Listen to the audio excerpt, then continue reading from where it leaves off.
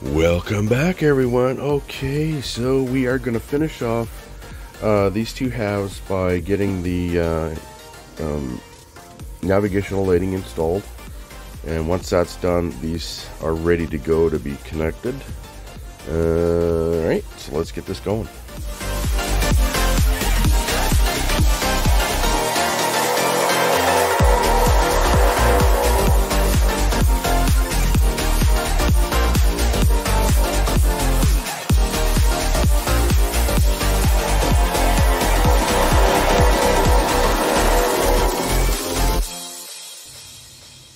Alright, so I got the navigational lighting in place here. So, looks good. Alright, I just got to wire them up. So I was going to use this little circuit board here that I made up for the fast and slow lights. So I think this side was the slow, and this one was, no, this slow, and this one was fast. And I'll just probably plop it in here like this somewhere where there are no windows. So there, this would be the best spot right there. Since there's no windows right there for it to interfere with. Anyway. Alright, so let's see.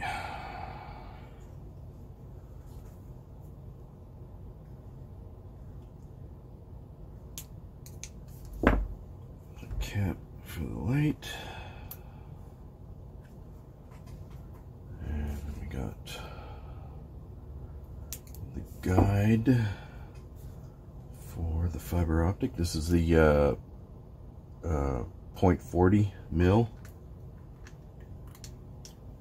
that I'm using, the larger one.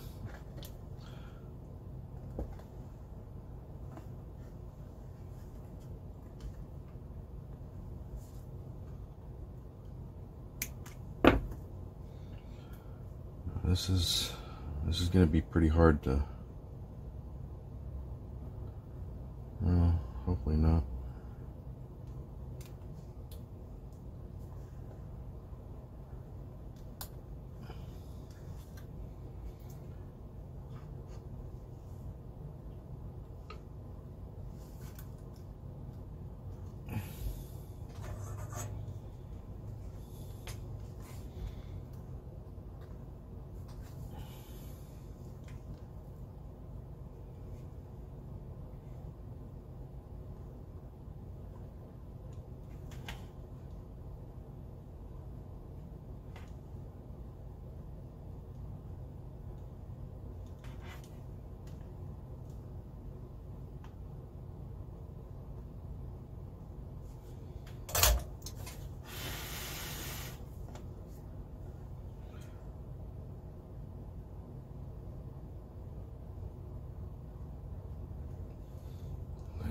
Okay, cut some of that excess off, but still leave it sticking out a fair amount.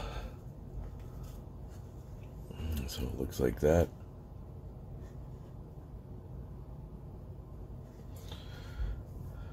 Now I'll put a 180 ohm on the red, 22 on the green, 47 on the whites.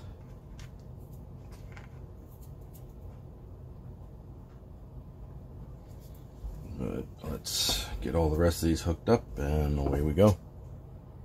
Alright, so I got the flashes here all connected up for the bottom, and I got it for the top as well.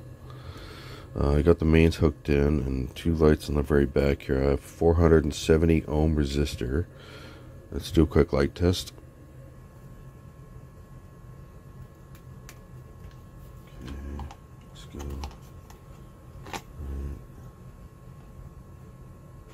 That's good. Alright. Okay, so I got the circuit board in there. I tried an Arduino, but there's just not enough power. So this one works fine. I do have instructions on how to build a board like that in my on my channel. So let's just do a quick light test and see how it works. fresh 9-volt. Oop. Have to double check that. I got a loose connection. Let's see. You can see it flashing.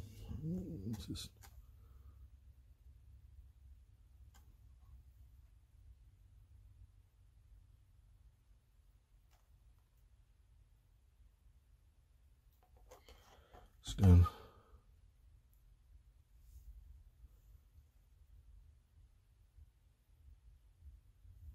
It's good. Perfect. All right. Now that I got that done, I haven't glued that board in place yet, just in case. So I'm just gonna hook up the fast flasher here, and then see how that works.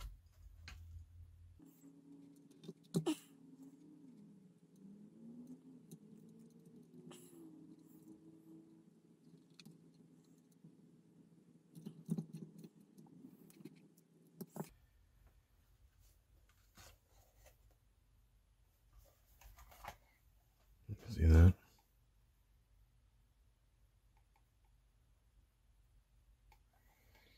Good.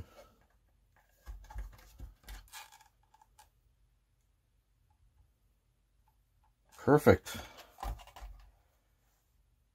Nice. Nice, nice, nice. All right, so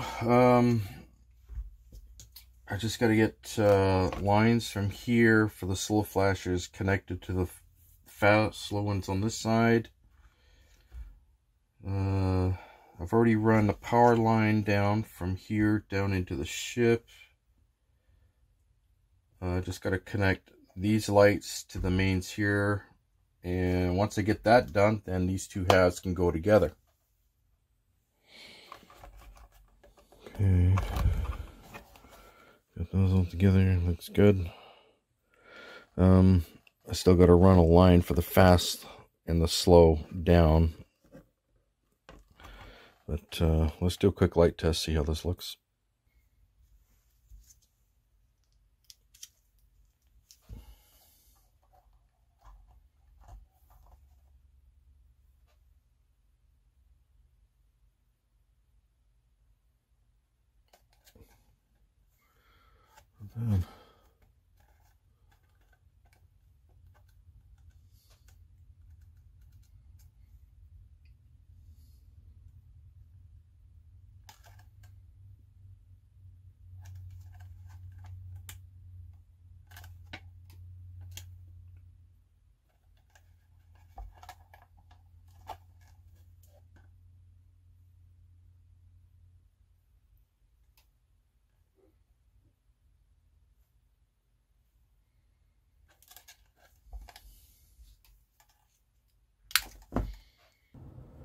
Okay, so I got the flasher lines here, got the main power line, drilled a hole here for the wiring to go down, and so this is just about ready to be put together now, and then we can work more on the engineering hull.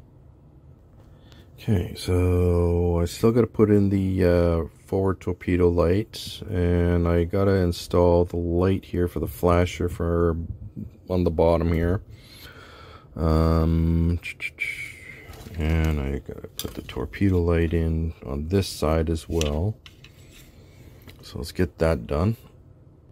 Okay, so I got the impulse engines, they're all hooked in now, torpedoes, 470 ohms on both of those, and 470 ohm, 47 ohm on the white flasher. Everything is all tied in, so let's do a quick light test with this little thing here that I made up.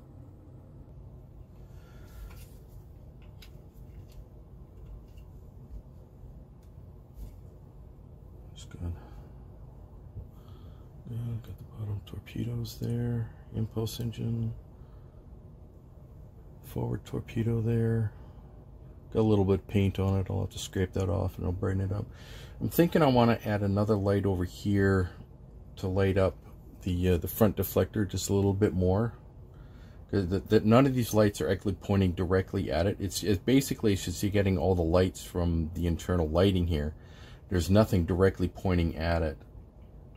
I think I'm gonna add like one over here, and just pointing right at it.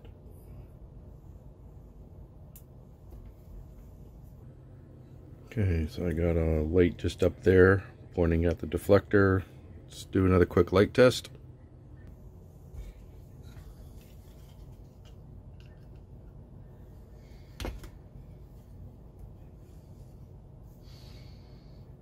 Yeah, not bad. It's better. Good. Quickly going back to the primary hull, we got that all together. Just gotta let that dry overnight. Back to the engineering hull here. I almost forgot. I had to add the flasher for the back over here, 47 ohm resistor, and the other one here for the top part of the engineering hull, 47 ohm resistor as well. They're both white. So I had to put this on this side because there's just no room left on this side. So that's no big deal. So I got the wires hooked up to the torpedo for the port. And we are just about ready to hook these parts up together, but I still got to get this part here. I'm going to finish painting up this part first before attaching it to the main body. It's going to be a little bit tricky to attach them. I think I was going to put get the first half of the engineering hull in here, attach that all together, and then get the main saucer section there, attach it all to the innards, and then get the second half here, attach those cables, and then pop it all together, and that should be it. Okay, yeah, just got a bit of a stubborn spot there. It won't stay closed, but now you can see on here I got it. I just used a light crayon here and just lightly went over the edges here of the design that's supposed to go on the hull here. So that's what I have to mask off. Now it's darker blue. Well, according to the studio model, it's slightly darker than this color.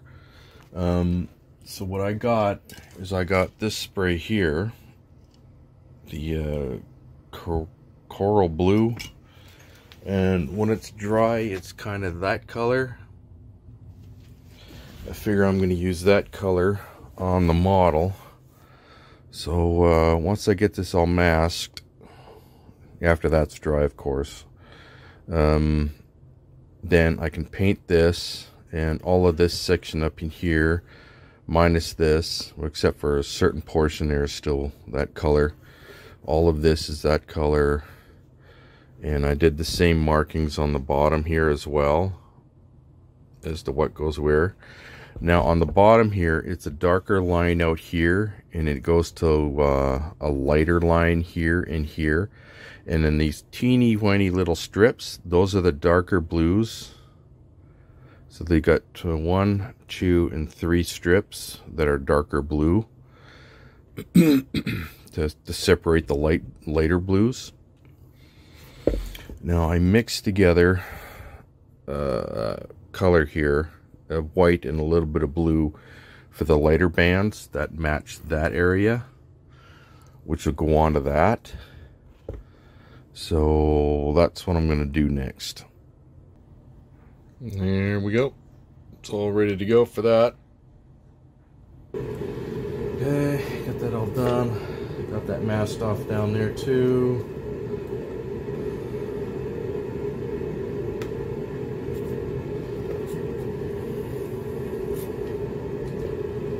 And then once that's on there, I gotta mask it in the reverse, have this masked, because it'll be a lighter blue going on.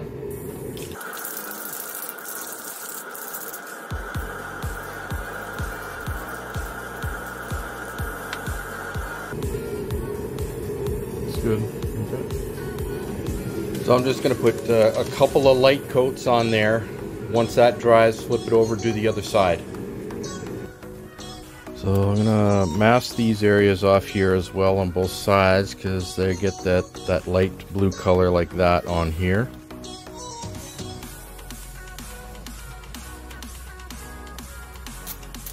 So I got this masking tape for hobby.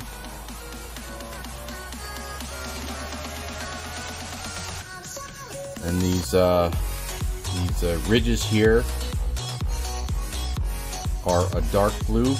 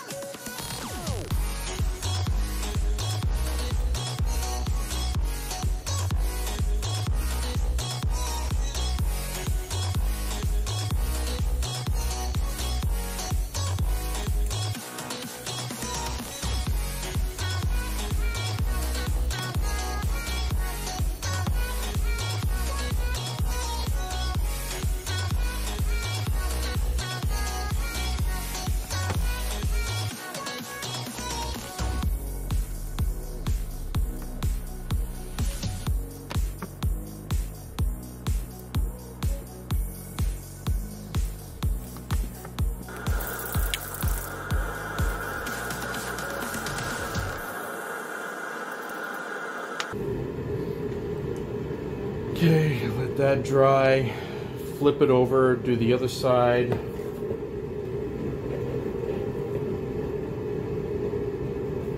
we'll go from there. Okay, got her flipped over here.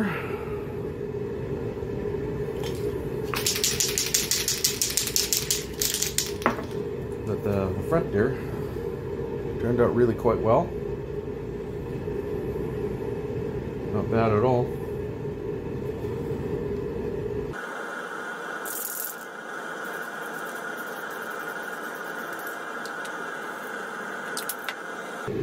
Okay, coming along. Okay, one more coat, and that completes that.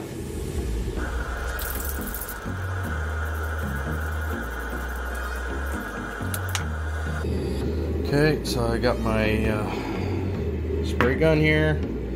Let's do these parts.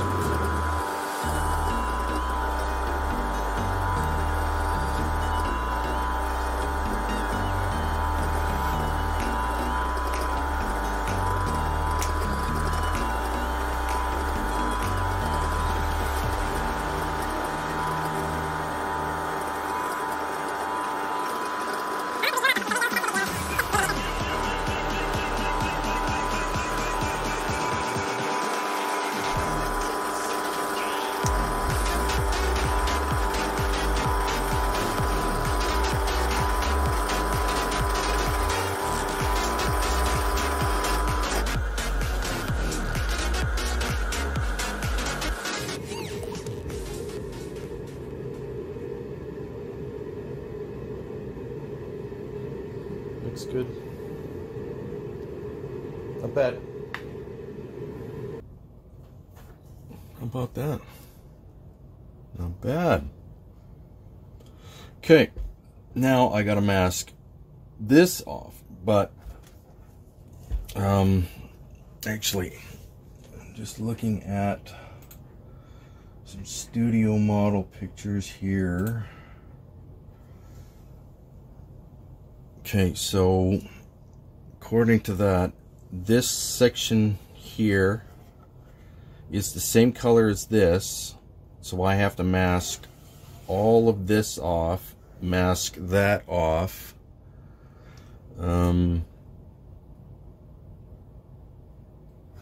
mask this, and then paint that this color. This is the only color here for the bottom here, and then we got let's see, this band is the lighter blue, this band is the lighter blue. Yeah, so we got this band here is the lighter blue, this band here is the lighter blue, and then this is the hull color, hull color, hull color. So we got these two bands of the lighter blue, and then we got these small strips here are this color, the dark blue. These three are all that really dark blue. I'll just paint those on by hand. But first things last, what I got to do right now is I got to remask this area here so I can get and mask that to get that color. So if you don't have this masking tape you can get from a hobby shop, this works just as well. That's what I originally used, obviously.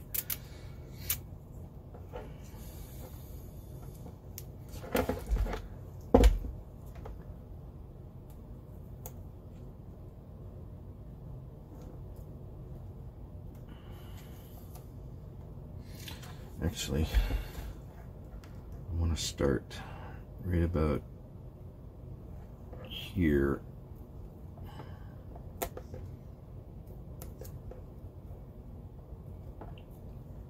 You can get this tape in different thicknesses as well.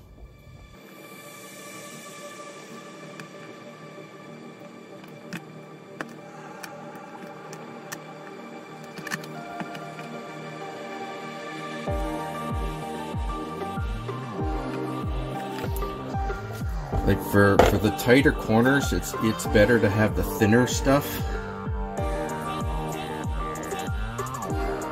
because it'll bend a whole lot better.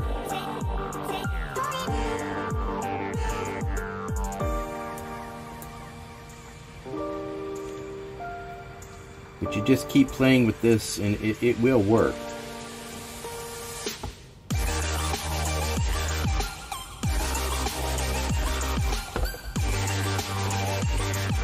Or another thing you can do is get a strip that you need and cut it in half.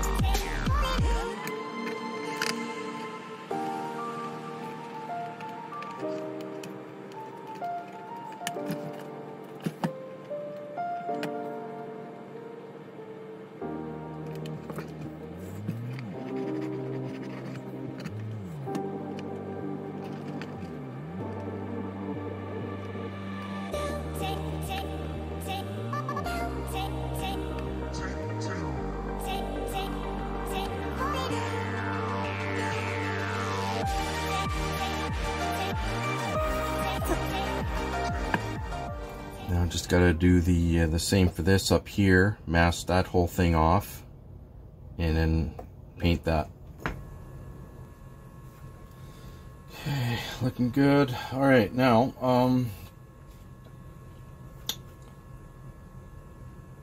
let's see, this section in here is a lighter blue, and then this section all the way around here, except for the outer edge, is a lighter blue. And then we got sections in here that are a lighter blue.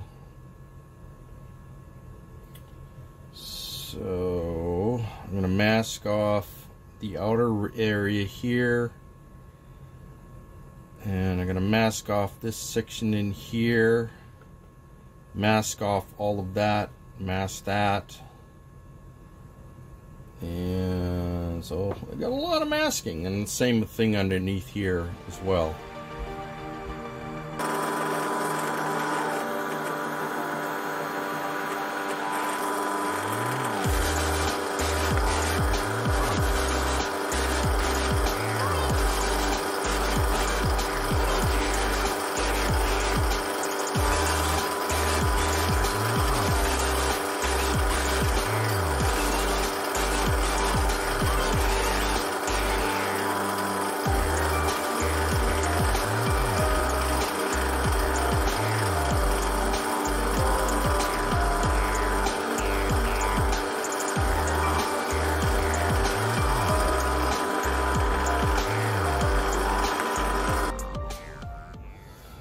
Not too bad. Looks good. Very good. I like that. Looks good.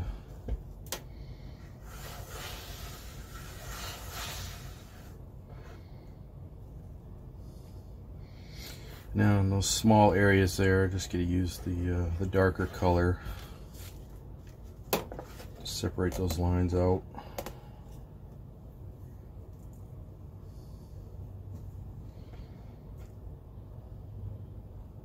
Bad. Getting there. I just got to re-drill out the holes, the windows, most of them anyway, and then yeah, looks pretty good here.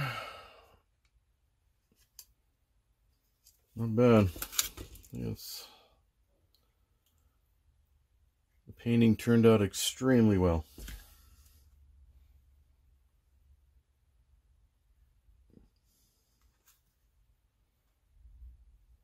Perfection. And for the primary, oh, woo, yeah.